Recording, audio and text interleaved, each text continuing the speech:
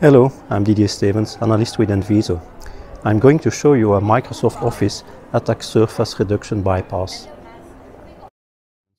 About 10 years ago, I wrote a program, Select My Parent, that allowed me to create a new process and also select what the parent process was of that new process.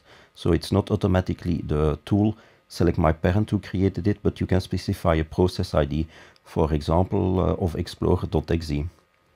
And 2 years ago, I wrote that same code, but in VBA code. So that you can do this from Word or Excel, for example.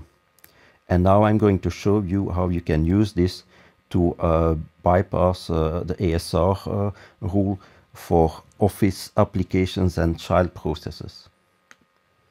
So I have my special spreadsheet here, Task Manager Plus. This one has VBA code to, for example, launch new processes here in the Create Process tab. And here I have no attack surface reduction rules active, so I'm just going to launch cmd.exe. I'm not going to select the parent process ID, just leaving it like it is, so that means that Excel will be the parent. And if I do create process, I can indeed launch cmd.exe. So now I'm going to enable that specific ASR rule so that Office applications cannot launch child processes like cmd.exe.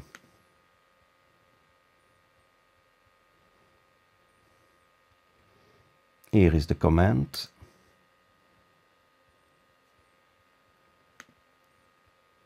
And now when I run this again, I get an error 5.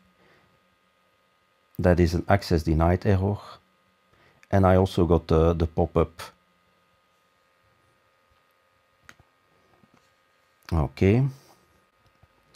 So now with my task manager sheet, I'm going to see what the process IDs of Explorer.exe. So here you have Explorer.exe 3760. So let's go back to create process. 3760, create process, and here I have my cmd.exe.